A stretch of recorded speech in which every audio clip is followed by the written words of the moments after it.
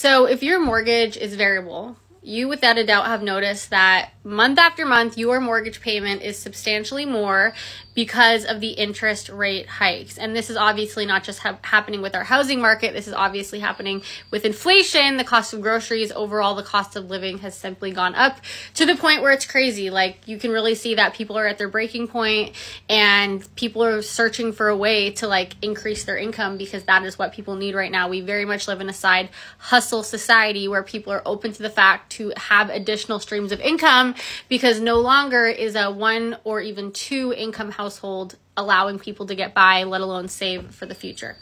So I found myself in a position 6 years ago, kind of similar. I was literally at my breaking point. I was in a lot of debt. I was working 2 jobs. I had just had a baby and it was really hard. And that is when I became open, like I said, to making an extra income. I was skeptical. People told me it wouldn't work.